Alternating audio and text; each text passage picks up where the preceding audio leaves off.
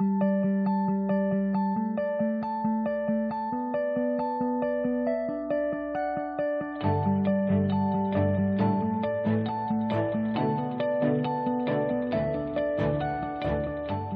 been losing my vision over a couple of years because of diabetes. I was in a car accident and I was blindsided. It was like, okay, Shirley, you got to stop what you're doing because this is not good for you. DME has limited my activities in the fact that I no longer can read as much as I would like to. I have to read on the Kindle where I can make it larger. I work in IT, so I spend a lot of time working on the computer, which it affects that a great deal. So there really was a paradigm shift in terms of our primary treatment for diabetic macular edema. Long ago, we used to start with laser. For most of my patients, we now start with injections.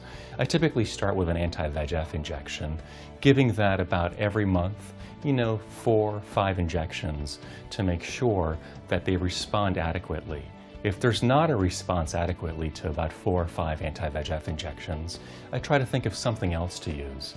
ILUVIEN is FDA approved because it was shown in 2 parallel prospective randomized clinical trials to be safe and effective in patients with diabetic macular edema. And that's because with a single injection, a small amount of fluocinolone acetonide will be released into the eye for up to 3 years. Patients who have been struggling with persistent DME and have shown to not have a steroid response are excellent candidates for the ILUVIEN implant. I'm very hopeful that it's going to help my DME patients avoid frequent injections, stabilize their vision, and then they'll just see me once every 3 months in order to check their pressure and make sure they're doing fine with the treatment. I think a lot of patients with diabetic macular edema who've had prior corticosteroid treatment without a significant rise in IOP may benefit a lot from this injection. I'm really excited. I'm hoping that I have to go to the eye doctor less than what I was going, and that it will be at least a solution to the problem. And I hope I can see better from it.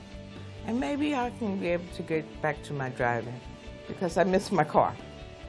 Do not use ILUVIEN if you have or think you might have an infection in or around the eye. ILUVIEN should not be used if you have glaucoma. You should not use ILUVIEN if you are allergic to any ingredients of ILUVIEN. Injections into the vitreous in the eye are associated with a serious eye infection, endophthalmitis, eye inflammation, increased eye pressure, glaucoma, and retinal detachments. Your eye doctor should monitor you regularly after the injection. Use of corticosteroids, including ILUVIEN, may produce cataracts, increased eye pressure, glaucoma, and may increase secondary eye infections due to bacteria, fungi, or viruses. Let your doctor know if you have a history of herpes viral infections of the eye. If the posterior capsule of the lens of your eye is missing or torn, the ILUVIEN implant may move to the front chamber of the eye.